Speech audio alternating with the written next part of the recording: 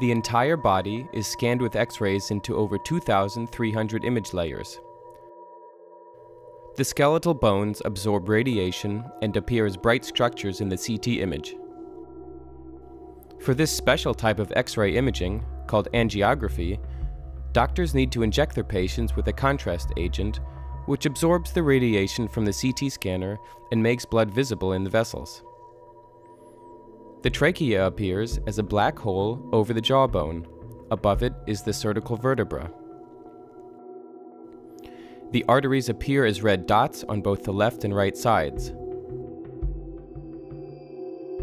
In medical images, vertebrae surround and partially obscure the arteries, impeding the examination process for doctors.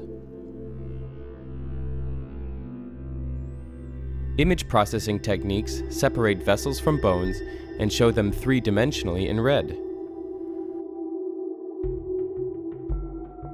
When examining a patient with suspicions of vessel constrictions called stenosis, or balloon-like bulges called aneurysms, doctors perform CT angiography. This method also helps physicians plan necessary catheter treatments or surgeries for patients.